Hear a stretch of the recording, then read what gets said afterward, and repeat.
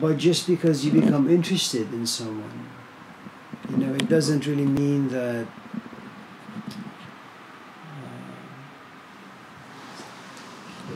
the journey has ended. It has really just begun. Now imagine that you run into a Bai Sahib or you run into a Socrates. Socrates has already been cleansed by his teacher. He is being contaminated by love, consumed by love, and on a daily basis is inspired by love. And once you are touched by this thing that Socrates has, you could consider it to be agape.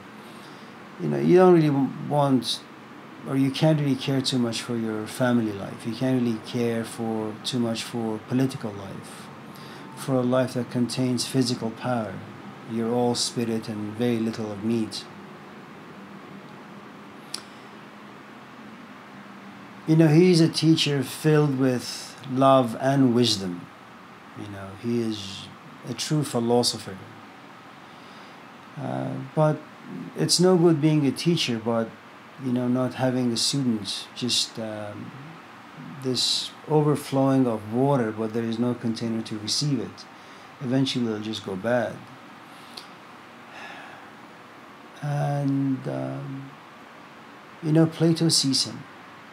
And let's just say Plato and Socrates were part of the same body, and Zeus cut these, this human being. One became a Socrates, one became a Plato. Socrates realized what had happened to him, but Plato only has a very dim idea. He's really in the dark. And what takes place for the next few years is that there is this grinding process. Socrates knows that Plato has taken the bait. But Plato is going to struggle like any good fish. Any sensible fish is going to struggle. It's going to be filled with doubt, with fear, with anxiety, because they won't kind of release from the bait, they want to go back to their life. And the picture Aristophanes gives us is that for the next few years, these two halves need to grind. Of course, in terms of Aristophanes, both halves have a lot of rough edges.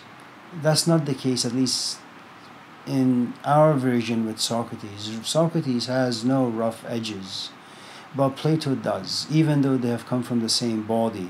But because Plato was tossed into a different area, different parents, different desires, different temperament, he's not going to receive Socrates well just yet. He's interested, but that doesn't mean anything. So there's a good amount of back and forth, and it's going to take place for a long, long time. The best example is the book Daughter of Fire. She recognizes Bai Sahib. You could even say that in the first couple of pages she has fallen in love with him, and he loves her as well. But loving someone, being interested in someone, they are really just these stages of infancy. They don't mean anything. Now the task is, if you happen to be a young teacher, you are filled with hope, and you're very ambitious. And the assumption is whoever comes your way, you can cleanse them, you can remove the rough edges, you can get rid of the baggage, the history, the past, the traumas, the various ridiculous passions that live inside all of us.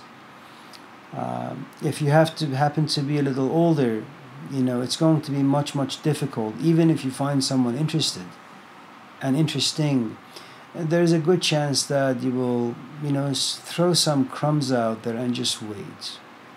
And just in case they show bad behavior, they kind of do things the wrong way, you'll just walk away. So when you talk about the teacher, I think it's, if you go back to Wittgenstein, or if you go back to how difficult it has been for human beings to create language in order to be able to express what they're thinking about, what they're feeling about, and what happened to them in the forest, the fright, the joy, the mystery, the enigma, because you need to kind of share your experiences, what you've gone through with someone. And so, even though language has always been a little vague, I think our ancestors tried the best they could to kind of give a very specific definition to words. It's not like today where someone asks, so can you tell me what a woman is? And the answer is, well, the truth is, I don't really know.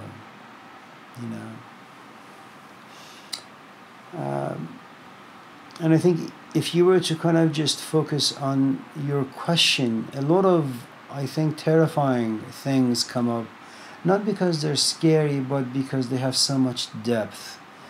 What does it mean to be a teacher? I don't think any of us know. I don't know what makes a Tiger Woods. I don't know what makes a Muhammad Ali. I don't know what makes a certain movie star so magnetic. All I know is that, you watch a sports figure, you watch an actor, you watch someone on the stage giving a lecture or a talk about something about life, and you find them to be just incredibly captivating. And then you go home, you say, well, I want to be like that, and you try, but you can't. Maybe intellectually, emotionally, spiritually, if, for example, Jesus is a LeBron James of spirituality, for example, and you want to mimic him, well, maybe you're only 2'2". You can't play basketball like LeBron. Maybe the best thing you can do is kind of just give him water once in a while. Maybe just go watch him, applaud him. And I think when you speak about teachers, you have to kind of get rid of all these ideas that teachers have infinite amount of capacity and infinite amount of compassion, and they know everything about everything, because every container, regardless of how profound or how profane they may be, they have a limited capacity.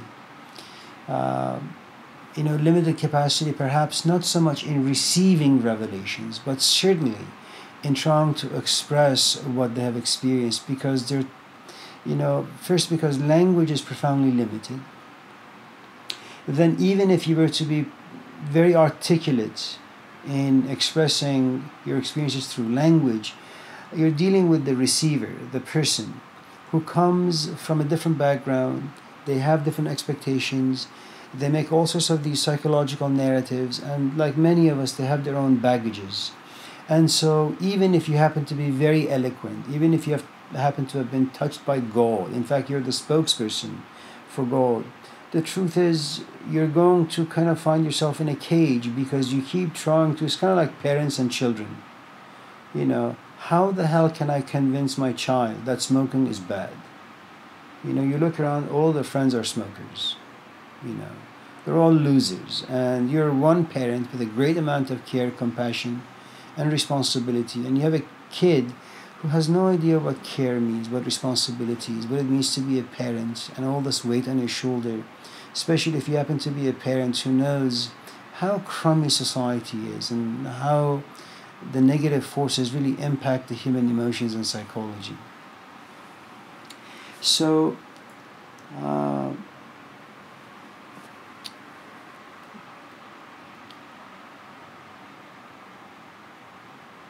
I don't know about all these osmosis stuff, the new age, kind of definition and interpretation of experiences. I think Jesus had a profoundly difficult time. The Buddha had a difficult time. The Buddha never spoke about gods, never spoke about heaven or hell, none of those things.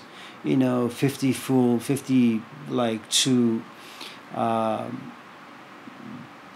compassionate entities and 48 wrathful entities. He didn't care about those things. All he cared about was, listen, there are certain reasons as to why your life is miserable. And it has nothing to do with God. It's about the way you think. It's about the way you form attachments. It's about the way you kind of just define relationships. It's, your vision about things that make life so miserable, And so those who come after him kind of contaminate the teachings in all sorts of different ways. So again, if osmosis, if passing on wisdom from a student to a teacher to a student was easy, I think a lot of great people before Eckhart Tolle and Sadhguru and all these new age, fakes, cannot talk about what they talk about. All these workshops that people pay tens of thousands of dollars. You've been living with addiction for 20 years, 30 years, 40 years, 50 years, angers, trauma, all the stuff. And, they promise you paradise after 2 weeks. Of course, it's going to cost you about $10,000, but that's the promise they offer you.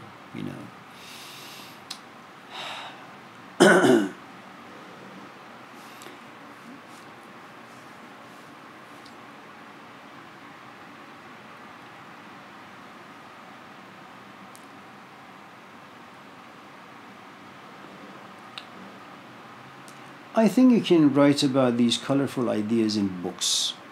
You can go on the stage and talk about them. You can go in the classroom and perhaps talk about them, that, it's possible for these things to happen. I don't think it's true,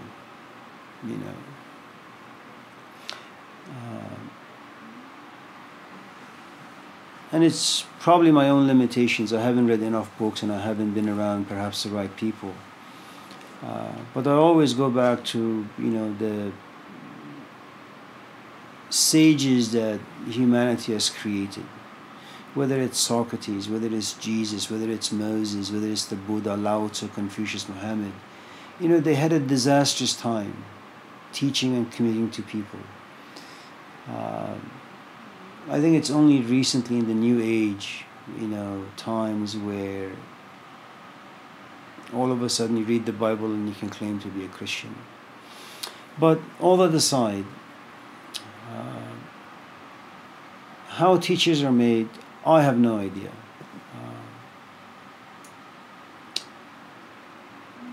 But if you, I guess, look at spirituality or the world of the intellect as a sport, even that arena, the spiritual arena, the intellectual arena, there are LeBron James, there are Kareem Abdul-Jabbars, there are Muhammad Ali's of these arenas. And as you and I gravitate towards, say, Roger Federer, there is something really quite remarkable about the way he plays tennis. There is something profoundly remarkable about going somewhere, sitting, and just hearing someone speak poetically, eloquently, and they can articulate. And it's in many ways the emotions that are so mysterious that live inside you. Through these people, you can actually see your emotions. It's like they breathe life into these emotions, and now you can see them in flesh. Say, that's the reason I'm angry. That's how our anger comes about, And, at least with sports, there is this humility that all of us have. I am almost 60. I can't play basketball like a 20-year-old. And age, kind of without even you being aware, creates this humility where you just go, you sit, you watch, you applaud, you enjoy. You're exhausted by just sitting and watching. Your body keeps moving, it's not even in your control. And then you go home and you need to rest for like 2 weeks because LeBron James just worn you out,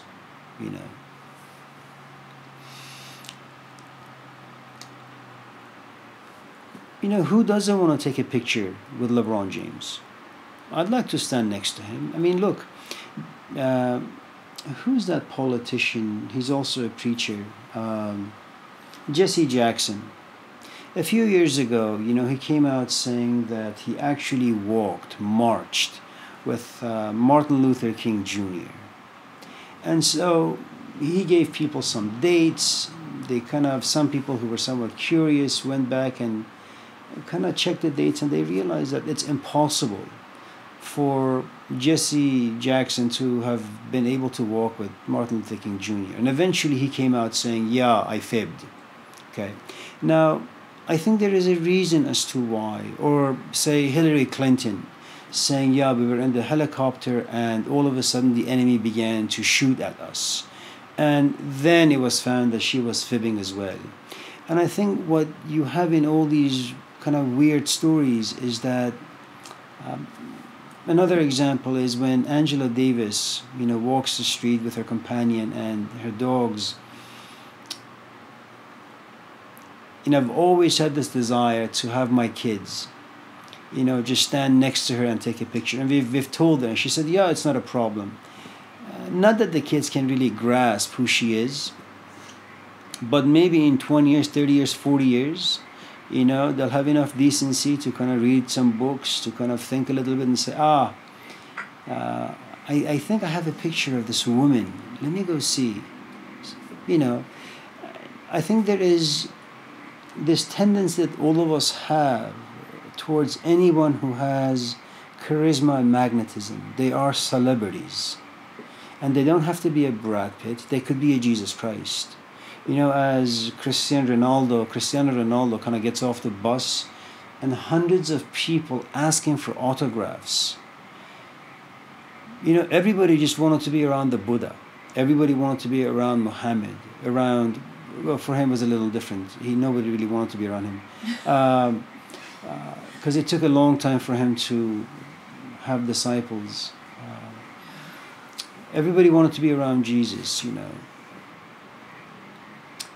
And so these are like famed characters in the spiritual, intellectual world. Who doesn't want to go and sit next to Socrates and have a conversation with him? Just think, you have a friend who went to the Gurdjieffian workshop for about 20 years. Why? Because you have a guy who claims to be the soulmate of Gurdjieff, and he is like a celebrity. He has Gurdjieff's components, his intellect, his emotions, his teachings, his wisdom, his insight inside him. Why wouldn't an 18-year-old fly from Italy to Grass Valley to be around this person, So you have this, very infantile stage where the student exists, which is, I have heard someone speak, I have looked at his face, I have seen his eyes, and something about me just has come to life. I don't know what it is, but I just want to be around him. So, well, that's like an infant. You're just sitting. You're no longer laying. You can kind of just sit on the ground without falling backwards. The next problem is, you have a teacher who's like 70. You have a student who is 30 or 20. There is no way, as a 20-year-old will never be able to understand what his or her parents have gone through to raise him. It is impossible for a 20-year-old to claim that they understand what the teacher is talking about. Now, that doesn't mean that the student will not have feelings, emotions, intuitions. You want to call those, invisible kind of wisdom being shared, you can. But it doesn't lead the students anywhere except to despair and confusion, and conflict, because, a good portion of the student is still a lot of meat. It's physical. The student goes there in hopes of understanding what the teacher is saying with the same old intellect. What you have is a body, a human being, who's just interested. Why, how, when, who, he doesn't know, she doesn't know. They're just interested.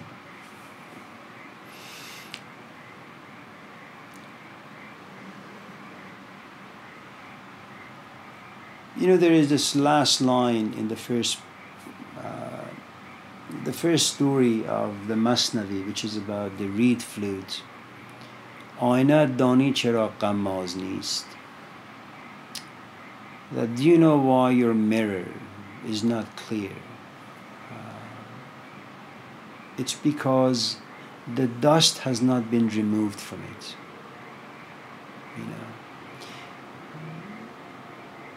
I'm sure you can find a mirror in your garage somewhere, that has been sitting and collecting dust for the past many, many, many, many years.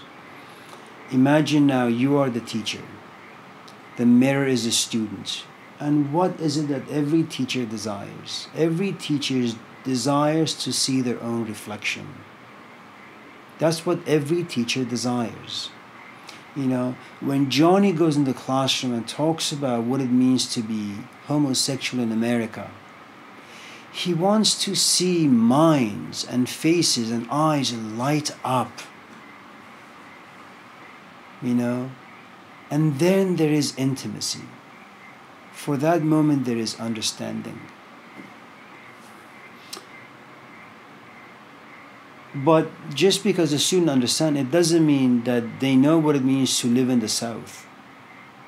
You know, they know what it means to have a very devout Christian mother. You know, they don't understand the conflict that a young man has to go through. Should I come out today? Should I come out tomorrow? Should I tell my mom this way or should I tell her that way? Should I be completely honest or should I kind of just play in the gray area? You know, the student just understands for a nanosecond and then the gate shuts. You know. Now, all students, I think, are like mirrors that have been in the garage for decades. You know. Oh, the only thing initially any good teacher can do is to remind a mirror that yes, you have dust and there is the possibility of removing the dust. It's just going to be very difficult. You know, if you happen to be a young teacher again, you know, they'll go to Home Depot, they'll buy lots of towels, they'll buy lots of like window or glass cleaner. You know, they'll come back with a van filled with all this nonsense. And the moment you spray, or the moment the mirror kind of sees all the stuff coming out, looks at, you know, the teacher and says, you know, I'm really thankful that you've gone to Home Depot and you've bought all the stuff. I have to go to the class right now. I'll be back. You'll be back? Yeah, I'll be back. There is a gathering. I have this party to go to. I promised my friends. What party? What friends? What are you, an idiot? You know, because in some ways the student has become addicted to all the dust. They're okay with not being so reflective. You know, they're okay feeling a little heavy. You know, and they're okay with like hanging out with other mirrors that have like an inch of dust on them. Okay. But there is this, again, this very dim and vague connection that they feel towards a mirror that has some clarity. And so, you know, you kind of begin to spray the glass or the mirror, and you have no idea how the student is going to react. And perhaps we should say student to be is going to react. Is he going to stay? Is she going to run away? How loud is going to be their scream? You know? Is the teacher young enough and patient enough to go slowly, section by section, using towels that are made out of silk? Or is it going to be someone who's using like a wire scrubber, you know?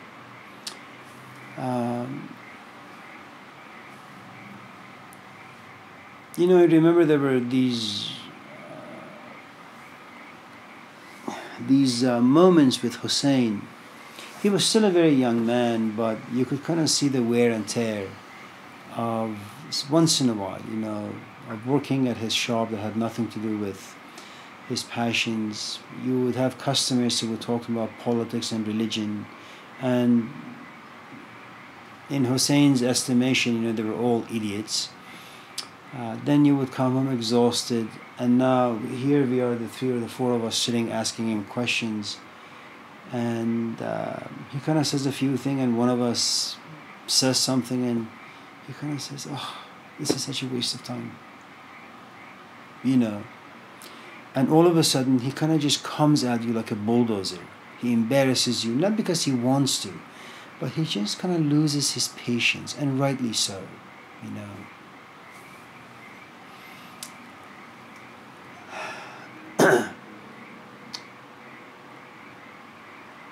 You know, again, if you kind of liken the mirror and who's, the glass has a lot of dust on it, and the cleaner as the teacher, and the mirror as a student.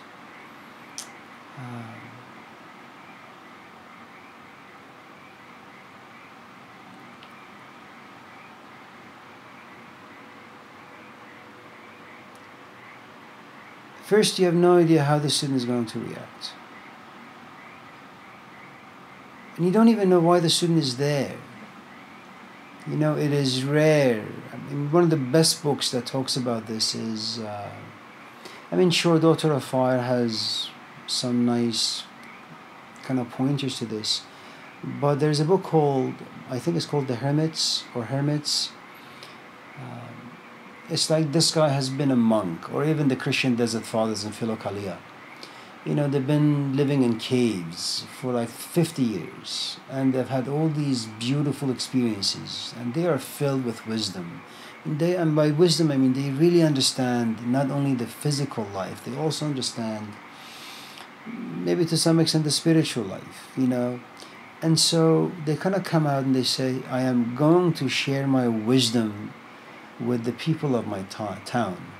And so a woman goes to the sage, it's like going to Jesus Christ, and Jesus kind of says, yes, they're here because they want to know about God, or truth, or wisdom, or the spiritual path. And the woman says, Master, yes, my husband and I had a fight. How can I resolve conflicts with my husband? What can the poor guy say? He's going to look at you, the young Jesus. He's going to say, oh, forgive him, turn the other cheek. The Jesus who's not so patient will say, whatever you store down here will be stolen by thieves. You will gain the acceptance of your husband, but your husband is an idiot, which means an idiot has accepted you. And in being accepted by an idiot, you reject being accepted by wisdom, by truth, by honesty. So the young Jesus gives the woman hope. The older Jesus, the more wise and impatient, who's much more aware about his capacity, about his time, about his energy, about his youth, kind of looks at this woman and says, listen, I went to I left my parents at the age of 12. Do you know what that means?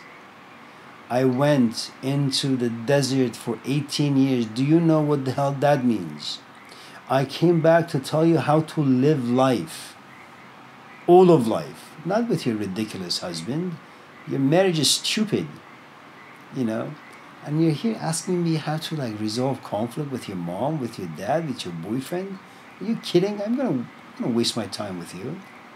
And that's what this book is all about. That's what, Philokalia is all about.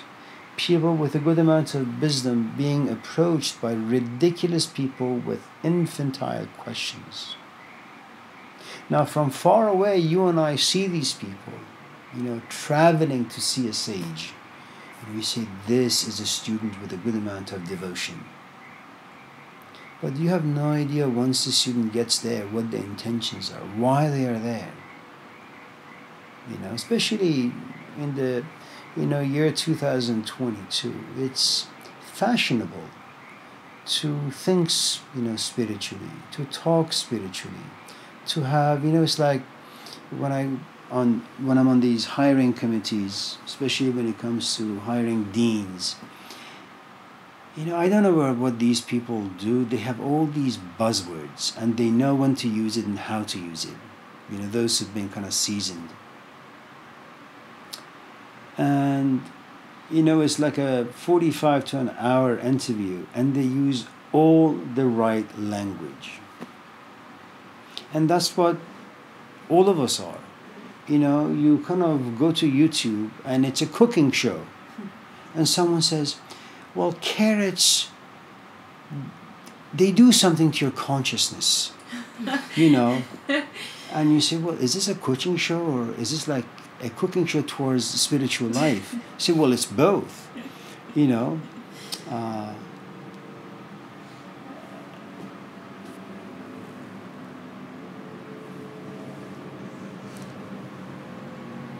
And if you consider that all mirrors, all human beings, we are profoundly attached to the dust that we have been collecting over the past many, many years. First, because that's just the sort of creatures we are. Second, because for 20 years you've been angry at your father, at your boyfriend, at your ex, at your kids. If you get rid of the anger, what the hell are you going to do? All the books you read is about anger. All the friends you have, you guys talk about anger. All the workshops you go to, about anger. You go jogging because of anger.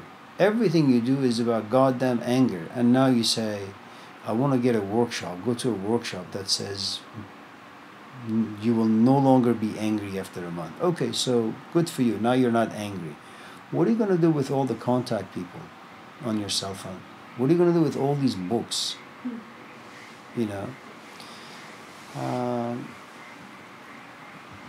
I have a very, very nice young male student in my class, and today, every time he comes to class almost, he says, I'm 2 weeks sober, I'm a month sober, I'm 5 months sober, and it's great. It's like you go to a workshop, and you say, they say, well, if you do A, B, C, D, you won't be as angry. And then you kind of go home and you look at your boyfriend and you say, I am 2 weeks sober, I haven't gotten angry. I am 5 weeks sober, I've gotten angry. And the truth is, eventually you're going to be angry. The only way you can get rid of anger is by, I think the antidote really is just wisdom. And I don't know what that is.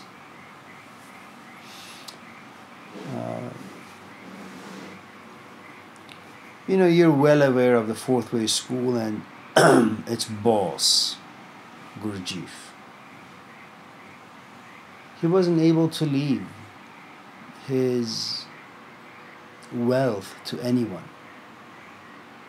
I don't know if the story is true or not, but when he was dying, he kind of looked at his people and he said, I'm dying and I'm leaving you all this mess. Go figure it out. And I think all those things are there to kind of demonstrate to us how difficult a time teachers have, how enormously a difficult thing it is to be a student. Because, in as much as I say all these nasty things about students, it's really, really difficult. Because intuitively, you gravitate towards Jesus Christ, towards a Gurdjieff, But, physical life is demanding. You may want to go into the classroom and be a Socrates, but you don't want to lose your job.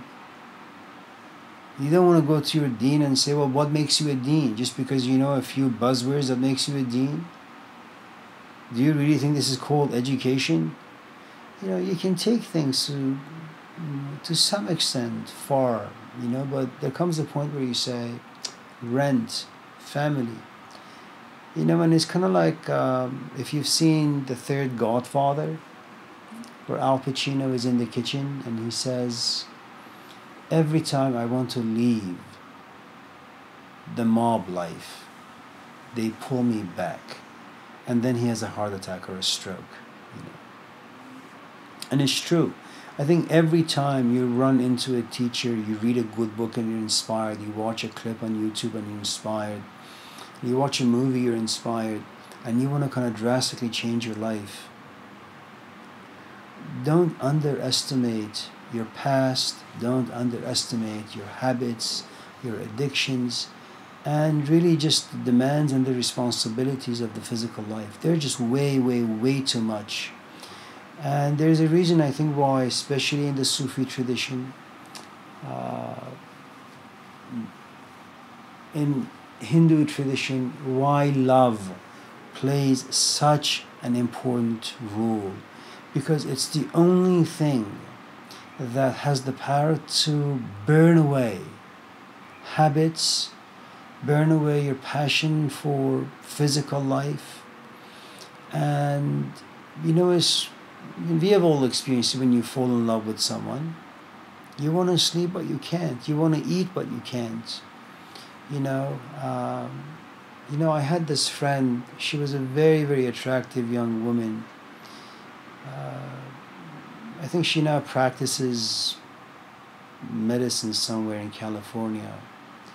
She fell in love, and she had really a great physique. And because after a certain point he just didn't want to be around her, didn't return her calls or her texts or her emails, and changed his number altogether, she, I think, lost about 60 pounds. She was only like, I don't know, 130, 140, When you lose 60 pounds, there is nothing really left to you. And she could never recover from it. And that is what love does. And that's what, I think that's the only really component that can get rid of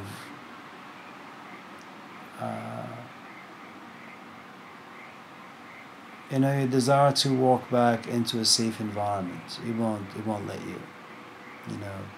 You become like this fourth moth where you want to say, I want to be consumed by fire. I'm going to wait here day after day after day until he calls or she calls. It's the only component that will help you kind of just surrender yourself to supposedly a teacher that has a scrubber, will constantly, and it's not like dust, it's like oil and asphalt stuck to you. I mean, that's what memories do. Imagine you fell in love at the age of 18, things didn't work out, you're now 35, and every time you want to fall in love with someone, well, fear overcomes you and you're going to take 2 steps forward and 20 back. That's not dust. That's like concrete.